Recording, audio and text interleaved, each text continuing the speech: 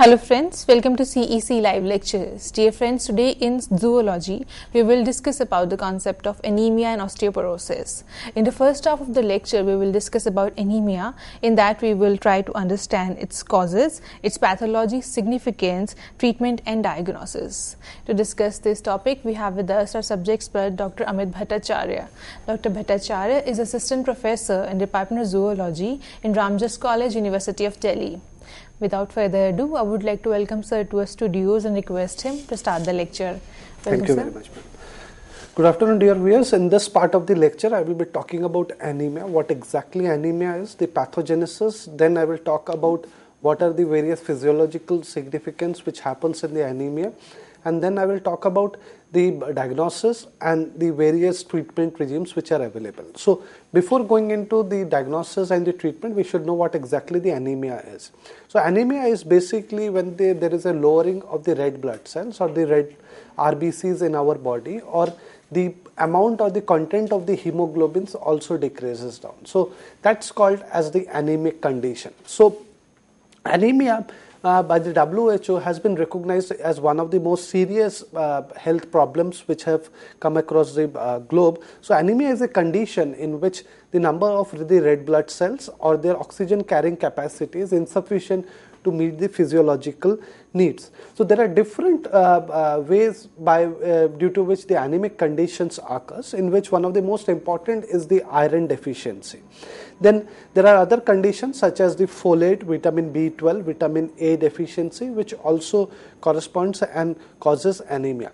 There are different symptoms which are related to the anemia, which includes the fatigueness, weakness, dizziness, drowsiness, and one of the most vulnerable age groups of the persons are the pregnant women and the children, who are most vulnerable to the anemic conditions.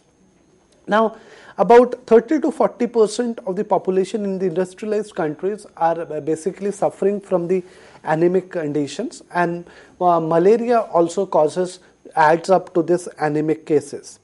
Now, in the global prevalence report in the 2011 by the WHO, it has been estimated that roughly about 43% of children, 38% of the pregnant women, 29% of the non-pregnant women and 29% of the women of reproductive age have anemia globally, which includes about 273 million children and 496 million non-pregnant women and 32 million pregnant women come under the anemic conditions. Now, there are different prevalence rates in the various WHO countries accordingly. Now, if we see the graph over here, this is the global estimate of the prevalence of anemia in the infants and the child who are aged between 6 to 59 months. This is from the report generated by the WHO in the year 2011. So, the brown area shows the largest percentage of anemic conditions, which are greater than equal to 60%, while the red areas are showing the anemic cases, which are between the 20% to 40%. So we can see most of the large parts of the African regions are being affected by a huge percentage of the anemic conditions, while in India the general percentage is between 40 to 60%. Now, if we see the global estimates of the prevalence of anemia in the pregnant women aged between 15 to 49 years, as per as the report which has been published by the WHO in 2011, we can see the red areas are spread across the globe. So the red area shows the percentage cases which is between 20 to 40% cases, while there are slight small patches of brown areas in the African countries and most of the part of the India, which constitutes about 40 to 60% anemic cases. So we can see how the anemia conditions are changing over the years. Now, anemia is basically a condition in which the number of red blood cells or the amount of hemoglobin, which is basically the protein that carries the oxygen in them, is low. So in the image we can see the red blood cell which are shown over here. So the quantity or the number of these red blood cell decreases down in the anemic conditions, or there is a decrease of hemoglobin which is present within these red blood cell which decrease down. So the red blood cells basically contains the hemoglobin. It is a protein that enable them to carry the oxygen from the lung, and it delivers the oxygenated blood is then delivered to the various parts of the body.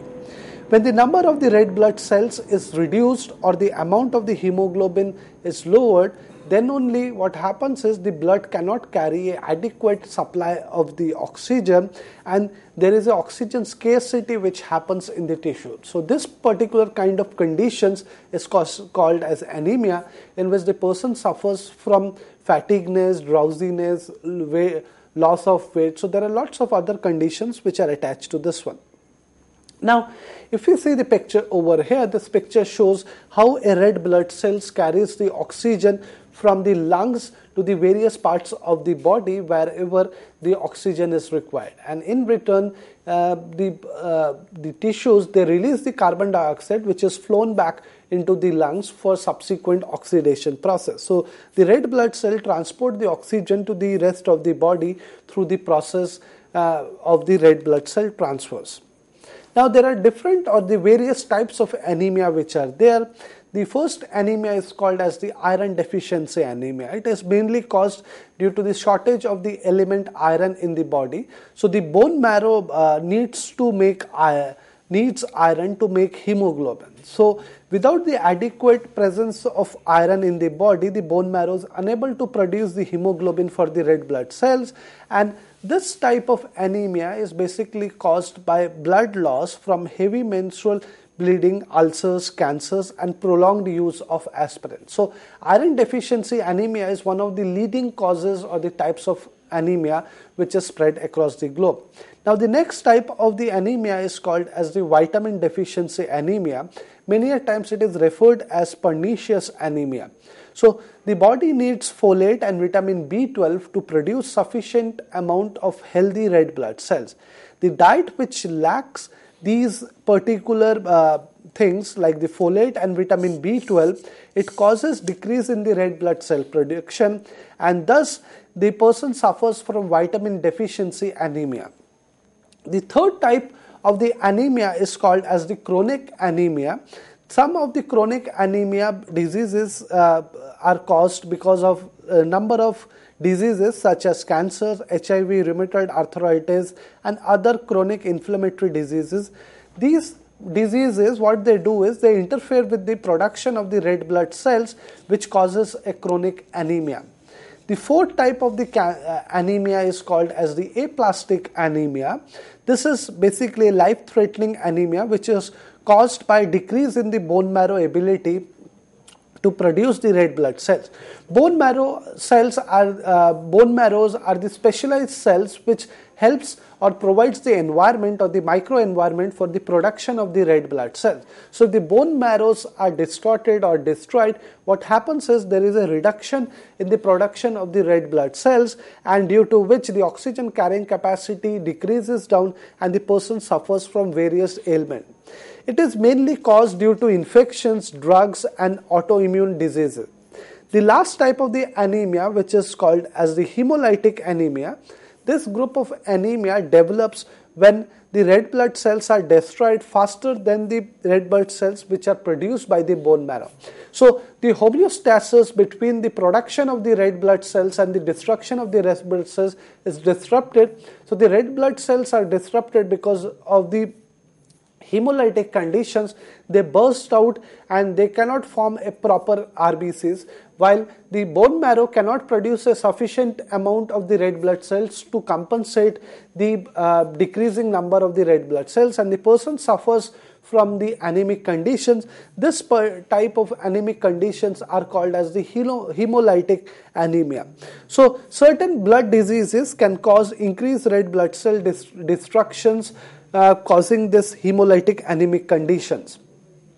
Now, if we talk about the risk factors of the anemia, there are various risk factors which causes anemia. The few of the important ones are the diabetic conditions, then comes the hypertension, chronic kidney disease, because kidney produces one of the most important hormone, erythropoietin, which is required for the synthesis or the production of the red blood cells in the bone marrow. So if the kidneys are affected, the red blood cells productions are affected in a large number. Then there are certain ethnic minorities group which suffers from anemic condition. Then the cardiovascular diseases, various cardiovascular diseases, persons also suffer from certain anemic conditions. So these are the broad risk factors for anemia. Now, if we see the causes of anemia in the various WHO designated regions across the globe, we can see one of the high importance causes of anemia is the iron deficiency, which is highly prevalent in all the regions, such as the sub-Saharan African, Southeast Asia region, North Africa, Americans region, Central Asia, Western Pacific. So the iron deficiency is one of the leading cause of the anemia. Subsequently, the other causes of the anemia is the malaria infection, because in the malaria the parasite resides within the red blood cells while destroying the hemoglobin part of the red blood cells. So malaria is also one of the most important causes of anemic conditions. This malaria is one of the important causes of anemia, especially in the sub-Saharan African region, while to a certain extent in the Southeast Asian regions and the Central Asia regions. While the other causes of the anemia are the hookworm infections, high fertility, HIV/AIDS infections. So these are the various causes of anemia due to which the anemic occurs. Now, if we see the limits, lower limits of the normal hemoglobin concentration, which is regarded as the safety limit by the WHO. So the WHO has said that 13 gram per deciliter is the borderline for the men hemoglobin, while in the women it is 12 gram per deciliter. Now, if we see the grading of the anemia by the WHO, the hemoglobin contents have been graded into various bars. So anything which is above 11 hemoglobin, which is counted in the units gram per deciliter, it is regarded as the normal. Between 9.5 to 11, it is regarded as mild anemic conditions, while between 8 to 9.5, it is regarded as moderate, while between 6.5 to 8, it is regarded as serious anemic condition, while below 6.5 hemoglobin, it is regarded as the life-threatening anemic condition. So we can see the gradation of anemia across the various parameters. Now, the hemogram or the blood pictures shows a complete image of what exactly is happening within our body. So any doctor who diagnoses the person with the anemic or certain other infectious or the disease condition, the first thing he recommends is go for a hemogram or a blood test. Now this blood test helps the doctors to screen wide range of conditions and the diseases. Secondly, they help to monitor and effectiveness of treatment after a diagnosis is established.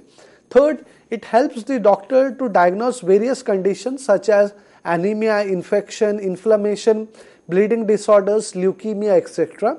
Fourth, it monitors the treatment that is known to affect the blood cells such as the chemotherapy or the radiation therapy. So a blood hemogram gives us a complete blood picture of what exactly is happening within our body.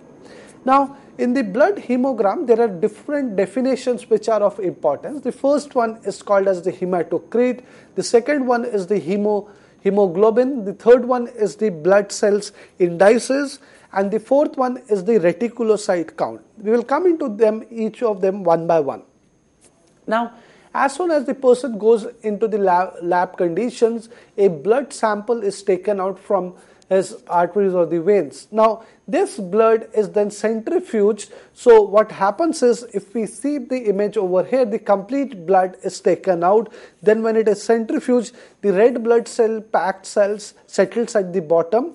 In the middle part, we get the white blood cells and the platelets, and on the top we get the plasma, which basically contains the various proteins, hormones and the other parts. Now, these are then subsequently given to the other test for subsequent results. Now, the plasma basically contains the water, protein, nutrients, hormones, etc.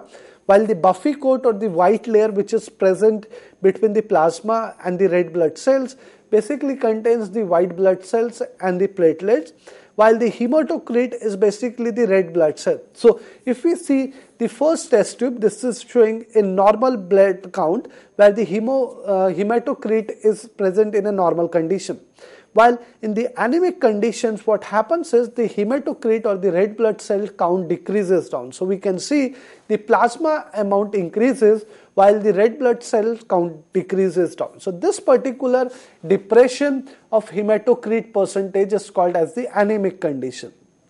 Now, there is another condition which is called as the polycythemia, in which there is a elevated hematocrit concentration which happens. So we have seen in this picture, there is a elevated level of the red blood cells which is there as compared to the normal blood test tubes, and there is a decrease of the plasma levels in the polycythemia cases. So these are the various conditions which can be compared with the normal blood samples. Now we come into each of the red cells indices one by one. Now the first one is called as the mean corpuscular volume. So this is basically the average volume of the red blood cells. This is calculated as the hematocrit divided by the red blood cells count into 10. So this is expressed in the unit which is called as the femtoliter, and the normal range is between 80 to 96 femtoliter. The second one, the major indices, is called as the mean corpuscular hemoglobin. This is basically the average content of hemoglobin in average red blood cells. It is directly proportional to the amount of the hemoglobin and the RBC content. This is calculated by the formulae hemoglobin divided by the red blood cell count into 10, and the normal range is between 27 to 32 picogram. So this basically gives the average content of the hemoglobin in average red blood cells. The next indice is called as the mean corpuscular hemoglobin concentration, MCHC. This is expressed as the average concentration of hemoglobin per unit volume of red blood cells, or it is defined as the ratio of weight of hemoglobin to the volume of the red blood cells. This is calculated as the hemoglobin divided by the hematocrit count into 100, and the normal range is between 32 to 36%. Now, one of the most important indices over here is called as the reticulocyte count. So it is assumed that the normal red blood cells have got a lifespan of about 120 days. And the duration of a reticulocytes in the peripheral blood is 1 day. So reticulocytes are basically the premature red blood cells which are released in the blood circulation. So reticulocyte at a random time will be about 0.8% of all the red blood cells. The percentage of the reticulocyte in the peripheral blood indicates the rapidity of red cell turnover if the patient is in a steady state. So the number of reticulocyte released into the blood reflects the amount of erythropoiesis on a given day. So the reticulocyte amount or the count is very important because it gives us an idea how well the erythropoiesis is taking place. Erythropoiesis is basically the process by which the red blood cells are produced. So erythro means red blood cells, poiesis means formation. So the process by which the red blood cells are formed, how well the process is being formed, and how well our bone marrow cells are functioning. So a reticulocyte count gives us a very good idea about these processes.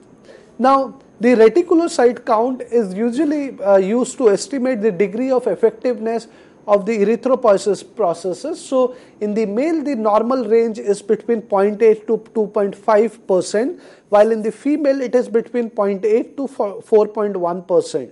Now in the image over here, which is shown with a arrow, we can see the reticulocytes which is shown over there. So these reticulocytes are counted and their percentage is taken out just to give us an estimate that how effective the erythropoiesis or the bone marrow cells are functioning in the production of the red blood cells.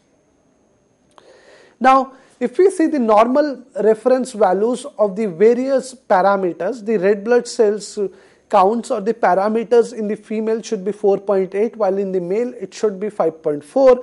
The hemoglobin, which is calculated in gram per deciliter, in the female it should be 14 plus minus 2, while in the male it should be given as 16 plus minus 2. The hematocrit percentage in the female is about 42 plus minus 5, while in the male it is 47 plus minus 5. So all these parameters gives us an idea how the red blood cells are produced and functioning in our body, whether the person is suffering from any kind of infections, and how the drugs are affecting the red blood cell production. Now, there are different other parameters which are also normally referred, which include the reticulocyte count, which is between 0.2, 0.5 to 2.5%, while MCV, mean corpuscular volume, which should be 90 plus minus 7 fermoliter, then MCH, which is between 29 plus minus 2 picogram, MCHC, which is 34 plus minus 2, and RWD, which is 11.5 to 14.5%. So all these references gives us an idea how well the body is functioning. Now, if we come to the symptoms of anemia, there are different various symptoms of anemia which are there, which includes the tiredness, weakness, pale skin, irregular heartbeat, shortness of breath, chest pain, dizziness, cold hand and feet, headache. So these are all the anemic symptoms which are related to these ones. Now, about the treatment of the anemia, one of the most important anemia which is found globally, it is called as the iron deficiency anemia. So in this form, the diets are changed and the doctor prescribe iron supplement so that the iron deficiency in the loss of the blood can be compensated. Then comes the vitamin deficiency anemia, in which the various vitamins such as the folic acid and vitamin C deficiency occurs. So the doctor prescribes dietary supplements and increases the nutrients in the diet so that the vitamin B12 and the food vitamins can be given. So there are injections and there are tablets which are available. Then there are anemia of chronic infections which occurs because of the side effects of the various drugs. Then there are aplastic anemia. The treatment for the anemia mainly includes blood transfusion to boost the level of red blood cells, because in this particular kind of anemia, the bone marrow is diseased and it cannot function properly to produce sufficient quantity of the red blood cells. Then there is hemolytic anemia, which depends upon the severity of the anemia. Blood transfusions of the plasmapheresis is done. It is basically a type of blood filtering process which occurs. So the dead red blood cells are taken out from the body, and this is one of the most important hemolytic anemia, which is life-threatening type of anemic condition. So with this note, I come to the end of my lecture. In this part of the lecture, I discussed about what exactly the anemia is and how we can interpret the blood report results with the help of the various parameters, what are the diagnoses which are available and the treatment regimes which are available for the various types of the anemia. So I come to the end of my note. Thank you very much. Dear friends, in this lecture, Anemia and Osteoporosis, so far we have discussed about anemia and its symptoms, its treatment, significance and diagnosis. On that note, we're going to take a break, and after the break, we will be resuming with the lecture. Thank you for watching.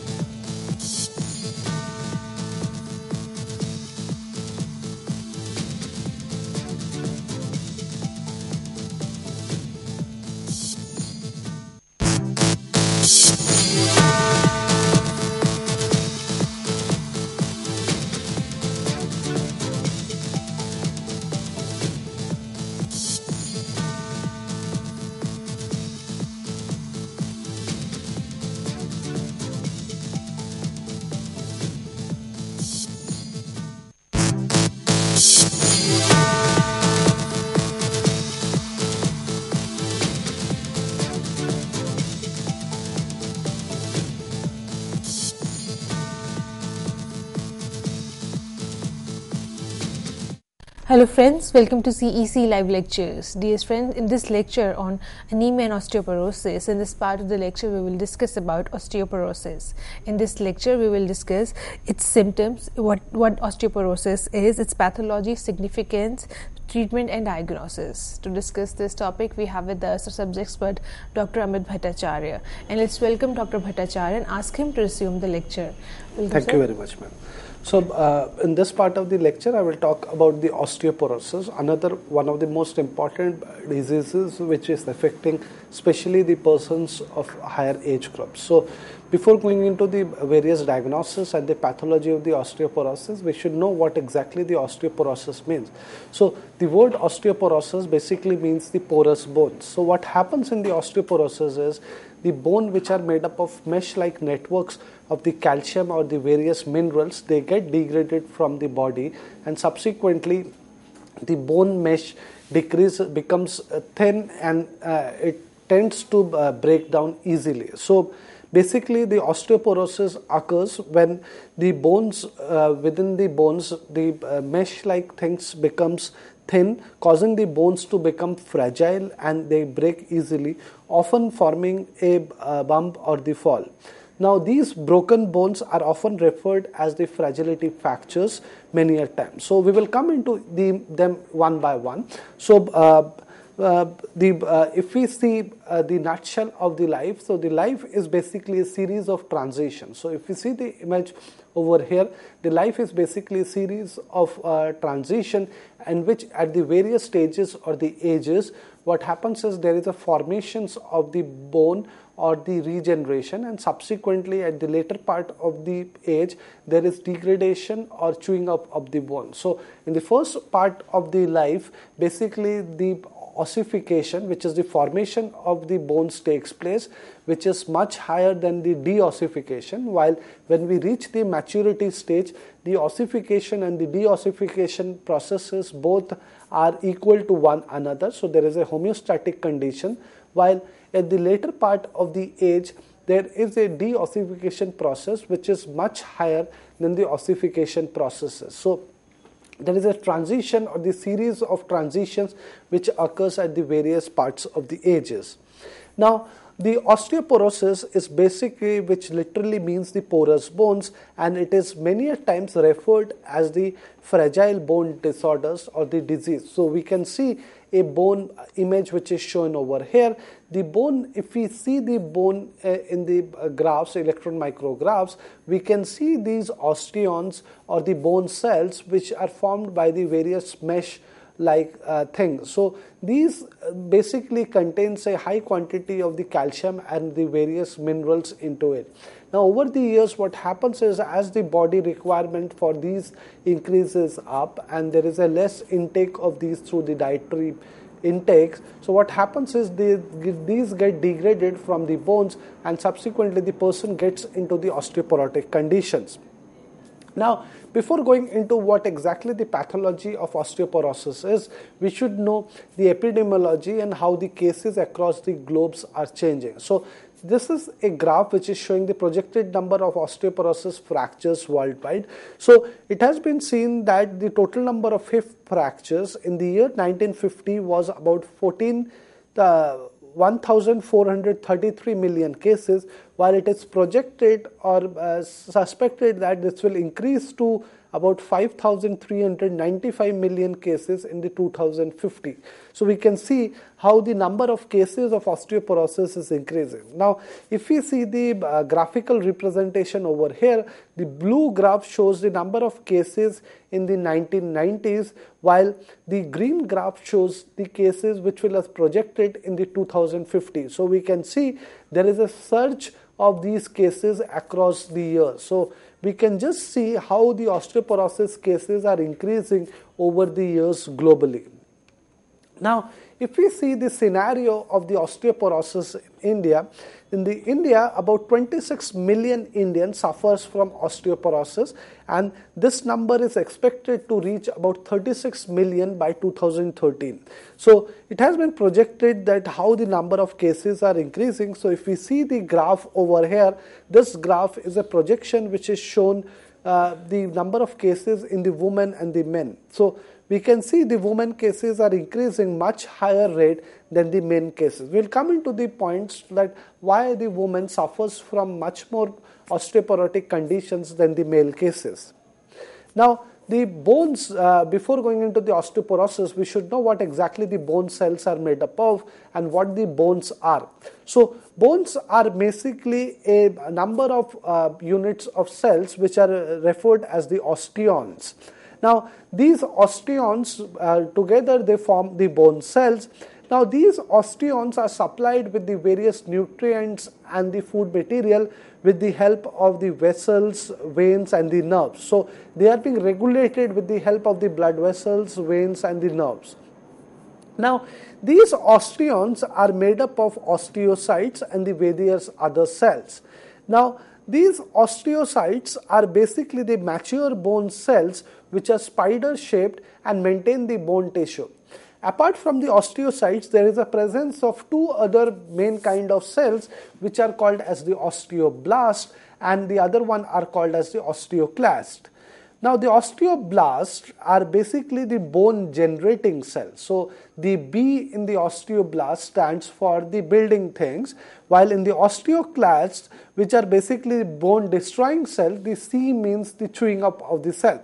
Now, if we see the picture over here, the stained picture of the bone cells, we can see the osteoblast cells which are thin and elongated cells, while we can see the other cells which are called as the osteoclasts, which are big cells which are basically responsible for the bone destruction or the destroying cell, while the osteocytes, which are basically for maintenance of the bone tissues, can be also seen. So, the bones are majorly made up of these three main cells, the osteoblast, osteocytes and the osteoclast.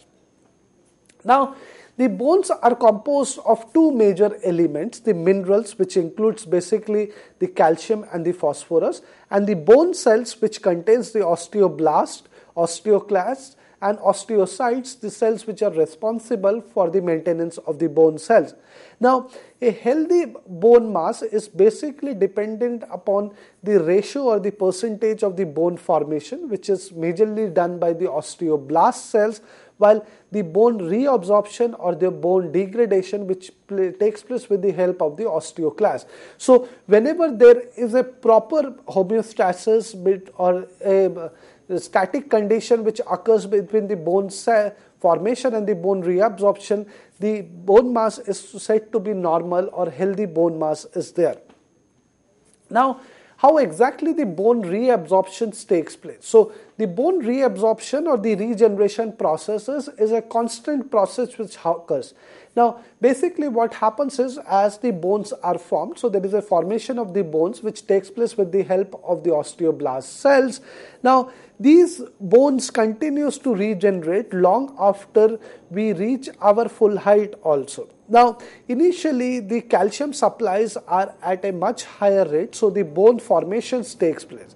Now, subsequently, when the calcium and the other mineral quantities decreases down in the things, so these calciums or the stored minerals which are stored in the bones are degraded or reabsorbed into the body. Now, the next level of the cells comes into the picture, which are called as the osteoclast, which dissolves the old bones, and subsequently this regeneration of formation and the degradation process takes place hand in hand. So the bone regeneration process is a regeneration process which helps the bone to regenerate, to replace the old bones, and subsequent stronger and new bones are formed in place. Now let's come into the function of the two most important cells in the bone cells, which are called as the osteoblast cells, and the other one are called as the osteoclast cells. Now the osteoblast cells are the cells that build bones, while they produce the collagen, which is basically the reinforcing rods of the bones.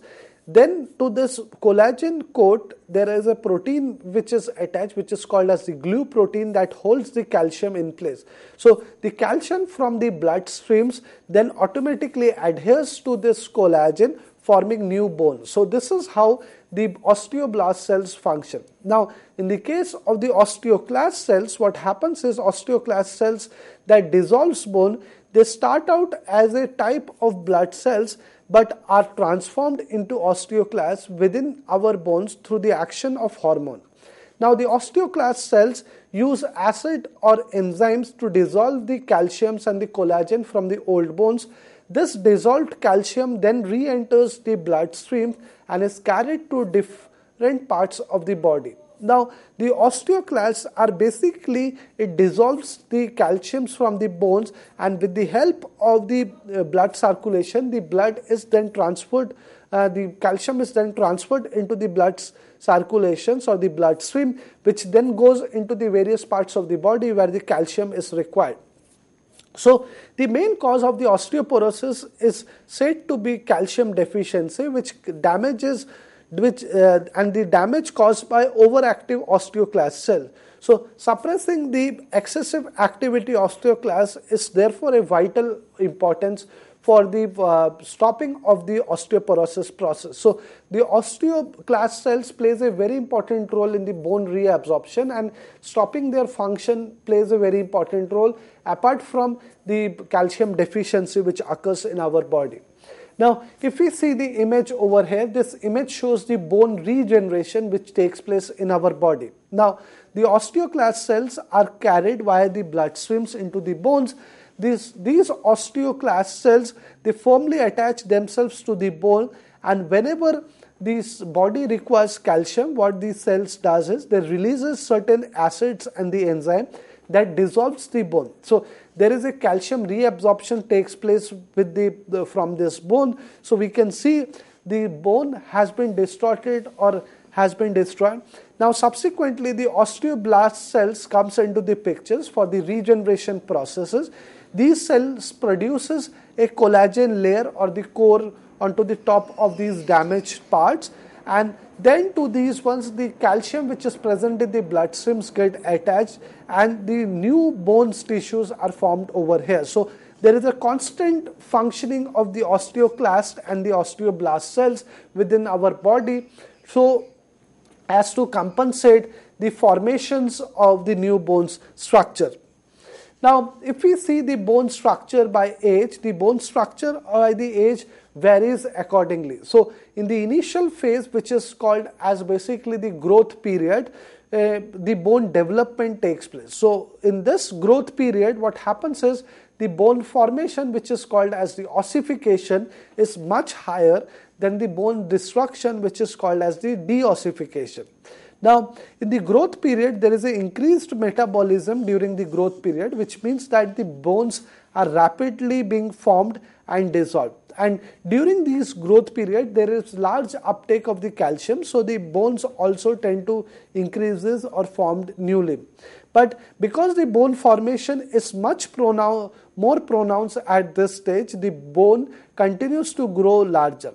During this period, the food and the exercise are vital to the growth and the development. The bone mass is said to increase until approximately 20 in the backbone and until 30 in the arms and the legs. So we can see the growth age tends to go till the age of 30, where the bone formation or the ossification process is in a much higher rates than the deossification, which is basically the bone destruction process. Now, the next phase which comes is called as the maturity phase, where the ossification and the deossification process are in contrast to one another, or they equal one another. So this is basically the phase where the bone formation and the bone reabsorption takes equally. So there is a compensation which occurs. So by the time we reach our 30s, our bones are fully formed and our bone mass is at the peak. It is the period, the maturity period is the period when the bone formation and the bone destruction are in balance. At this time of the life, a balanced diet is more important to delay the onset of a future decrease in the bone mass. So we can see the image over here, the ossification which is shown by the blue dot and the deossification which is shown in the orange dot, they are equal to one another. So the bone formation and the bone destruction or the reabsorption are equal to one another. The next one is called as the aging process, which basically comes at the later part of the age. So from the 40 onwards, the bone mass enters a gradual decline. So in the aging process, what happens is the bone destruction or the deossification process is much higher than the bone formation or the ossification process. Now, in this particular thing, the bone formation is much weaker than the bone destruction. Bone destruction takes over the bone formation process. These situations are basically dangerous level where the osteoporosis tends to set in, and these are basically very dangerous conditions for the bone mass reduction and possibly leads to certain kinds of fractures which occurs at the later part of the ages. Now, if we see the graph over here, the graph shows how exactly the relative bone mass varies according to the various age groups. So at the initial part of the age, from 0 to 30 years, we can see the ossification process or the bone formation process is much higher than the bone degradation process or the deossification process. So the graph tends to increase down. Then it reaches a plateau where the bone formation and the bone reabsorption processes are equal to one another, while after a certain point or 50 years of age and in the menopause woman, what happens is the osteoporosis level tends to increase. So now in this particular phase, what happens is the deossification levels increases much higher than the bone formation or the ossification processes. So the graph over here tends to show the relative bone mass as compared to the age masses, and the red dotted line is showing the typical bone mass curve, while the blue line is showing the ideal bone mass curve, how it should be. So with this, the doctor compares the bone mass of the various patients who report with the cases of osteoporosis. Now, the question which comes easily is why osteoporosis is more common among the women. Now, the osteoporosis is more common in the women because the women tend to have smaller bone structure and lower total bone density or mass than the men. Another one of the most important influence is of the female hormone estrogen. Now, the estrogen works to inhibit the bone destroying function of the osteoclast cells. We have learned that the osteoclast cells are the cells which occurs or helps in the bone reabsorption or degradation. Now, the estrogen hormone, what happens is they inhibit these osteoclast cells.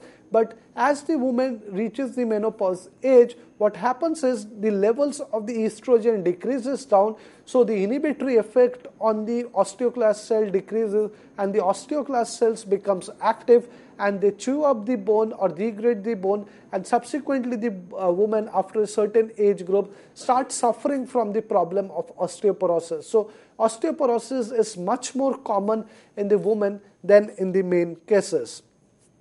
Now, the osteoporosis, one of the most important consequence of the osteoporosis is the fractures, which are many times very painful. So the osteoporosis, because the bones tend to become very fragile, thin, so they can go into the cases of fracture cases.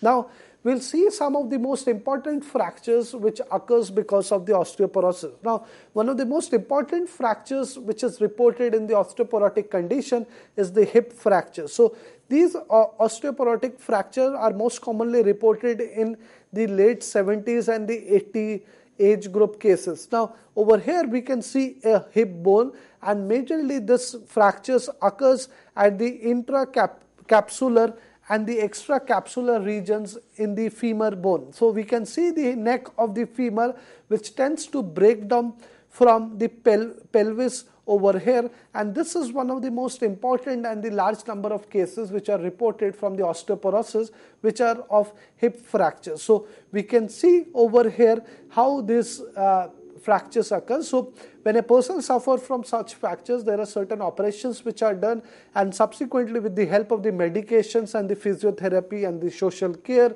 the person gets back to his proper lifestyles. Now, the most second important fractures which occurs because of the osteoporosis is the spinal fractures. So, the fractures due to the osteoporosis of the bones in the spines, which are many times referred as the vertebrae, usually occurs in the lumbar, which is basically the lower or the thoracic middle area of the spine. They are many times referred as the spinal or vertebral fracture, in which the bone becomes squashed or compressed because of their reduced strength. So, sometimes they are referred as crushed, collaged or wedged depending upon how the bone is affected. A compression fracture is a good way of describing what happens. So, we can see over here the image which is shown over here, the various fracture conditions. So, we can see a normal vertebrae which is shown at the bottom, while the other osteoporosis which occurs, which forms the vertebrae into causing them into occur into a biconcave structure. Then comes the wedge fractures, where the vertebrae tends to collapse or tends to get crushed because of these particular fractures. Now, apart from these fractures, there are various other fractures which occurs in the osteoporosis, which includes the wrist fracture. The broken wrist fracture is another one of the most important indications that the person is suffering from the osteoporosis. It often occurs in the middle-aged women who have to put their arms to break at the fall. Healthy bones should be able to withstand a fall, but a person who is suffering from the osteoporosis tends to get the wrist fractures. The other bones which are susceptible to the fractures because of the osteoporosis are the humerus, ribs and the pelvis fractures, which are very common because they are fragile and they tend to get into an osteoporotic fracture condition. Now, there are various scans and the tests which are available for scanning these osteoporotic conditions. We'll come into each of them one by one, what exactly tests are available over here.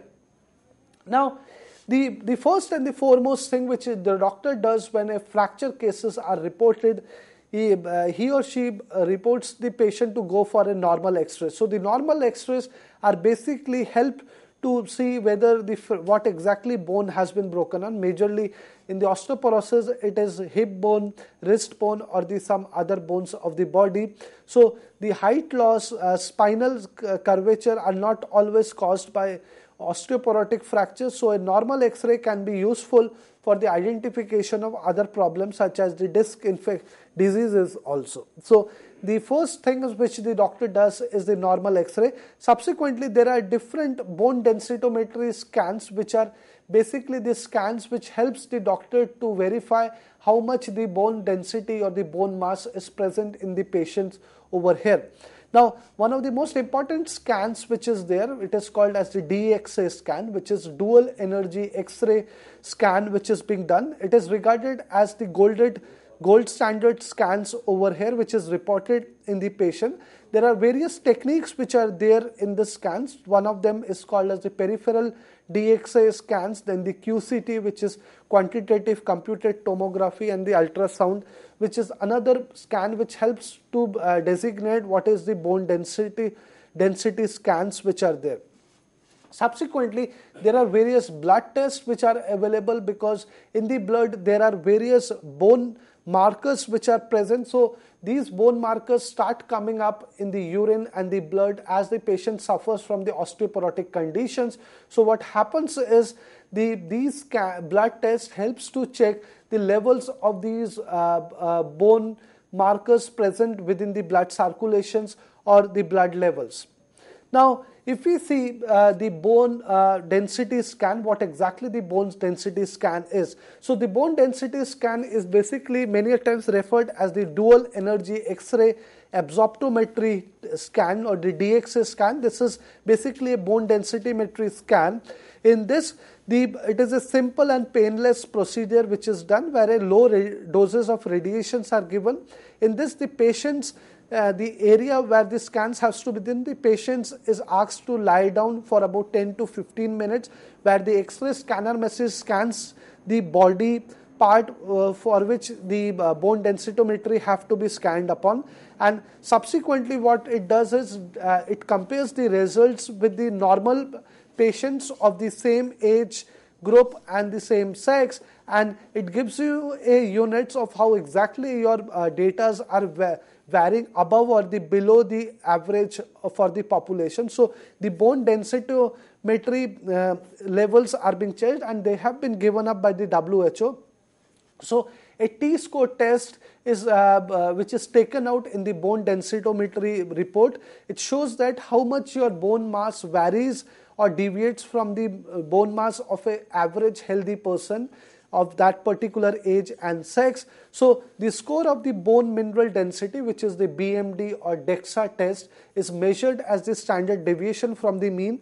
It is being said that the DXA level or the BMD level, if it is between +4 to -1, it is regarded as the normal level of the bone densito scans, while if the level comes between -1 to -2.5, then there is a low bone density, which is many a time these conditions are referred as osteopenia. If the conditions are below -2.5 till -4, the person is said to suffer from osteoporosis, which is the most important form of the osteoporosis, where the porous bones can lead to various kind of fractures. So the T-score test in the bone density reports is one of the most important or the critical part of these bone density scans, which gives us an idea that how exactly our bone mass is varying from the normal levels across the healthy individuals. Now, if we see the image over here, this image shows that how exactly the bone densitometry scans or the T-score test levels are being scanned. So each part of the body where exactly the bone densitometry test has to be done is scanned with the help of the DXA machine. Then the T-score scans are being done and the T-score test values comes up. So these T-score values gives us an idea that how the normal levels are. So the green levels are basically showing the normal levels, while the red levels are, if the number comes in the red marked level, it shows that the person is suffering from the osteoporosis, and in between there is a condition which is called as the osteopenia, where the number of the person chances is he or she is going into the osteoporotic condition, and the various particular treatment regimes are available over there. Now, if we come into the various drug treatments which are available for the osteoporosis, there are various drugs which are there. So basically the drugs are the one which slows down the activity of the osteoclast cells. The osteoclast cells are the cells basically which are responsible for the bone reabsorption or the bone degradation. So there are various osteoclast cells which breakdowns. So there is a anti-restorative drugs which are available. These treatments are basically, it stimulates the cells which builds up the new bones, especially the osteoblast cells over here. And there are many drugs which are referred as the anabolic drugs. So there is a combination of both these drugs are given to the patients so that the degradation of the bone reabsorption processes tends to decrease down, and subsequently there are various supplements, the calcium and the mineral supplements which are given along with the dietary charts so that the calcium levels can increase down. Now, the few of the most important drugs are the bisphosphonate drugs, which includes the alendronate and the other drugs. So, with this part, I come to the end of my lecture over here. Now, in this part, I have discussed about what exactly osteoporosis, the function of the various bone cells, especially the osteoclast, osteoblast, and the osteocyte cells. And then I have come into how exactly these levels varies between the various age groups. And then I have discussed about the scans which are available and the drugs which are available for the osteoporosis over here. So with this note, I come to the end of my lecture. Thank you very much. Dear friends, in this lecture on anemia and osteoporosis, we have discussed about the symptoms, the pathology, significance and diagnosis of both the diseases. On that note, we would like to thank Dr. Bhattacharya for coming here and delivering this wonderful lecture. And thank you, dear friends, for watching our lecture. Stay tuned and keep watching. Thank you.